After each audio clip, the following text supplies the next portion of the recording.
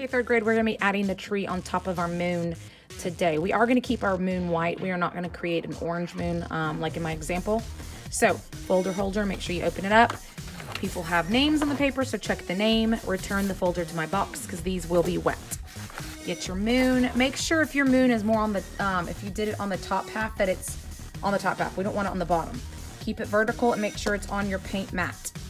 Supply manager, when I send you, you're gonna get your tray. You have black paint and your brushes. Table captain, you're going to pass out these brushes. We have a little bit of a thinner, different brush, so we want more of a point on our create the tree. So we're gonna create the tree trunk first. It's a perspective like we are sitting under the tree looking up. So we're actually gonna start down in the corner and work our way across to the opposite corner. Okay, a little paint. And I've added a little bit of water to your black paint to make it a little bit easier to paint with. So if this is my corner, let me get my paper. This is my corner. I'm not starting at the corner. I'm gonna come over and kind of draw a curved line across the moon. Then the corner, I'm coming up over the corner, and the same line's going wider at the bottom, thinner in the middle, and then wider at the top. You can see wider, thinner, wider. Because at the top where it's wider, we're then gonna take it and create a V and a V, creating 3 different branches. And we gotta paint this in. So yes, it's gonna take you a little bit of time.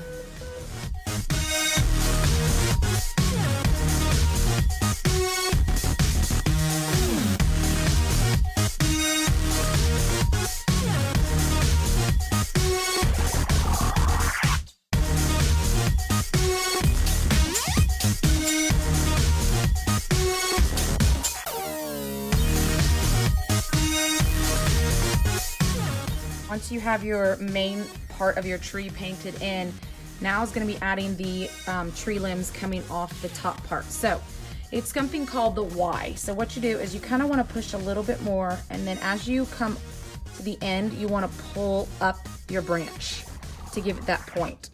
So again, push, pull up. Push, pull up. And as you pull up, you'll start to see that little skinny point. Push, pull up. It takes some practice. It is not as easy as it looks. I've been doing this a little bit longer. So just take your time and try to create those eerie looking branches. Now don't want to go down to the bottom and start creating these branches. You want to stay towards the top.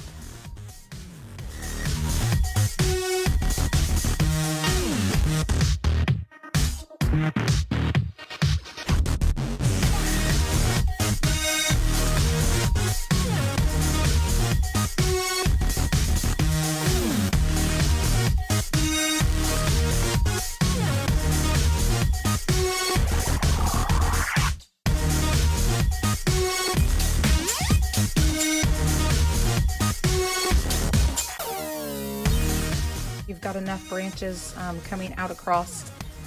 Make sure you wipe off your brush onto your mat. Again, this is not a doodle mat. I shouldn't be doodling with my black paint on my paint mat. It's just to wipe off the extra paint. Flip it over, get your paintbrush in your house. Please lay it down on your tray because if it's standing up, it will tip. I will call the supply manager to walk this back to the counter. Everybody else, you're going to listen either to pick up your paint mat and walk it back, or just pick up your tree, keeping it vertical for the drying rack.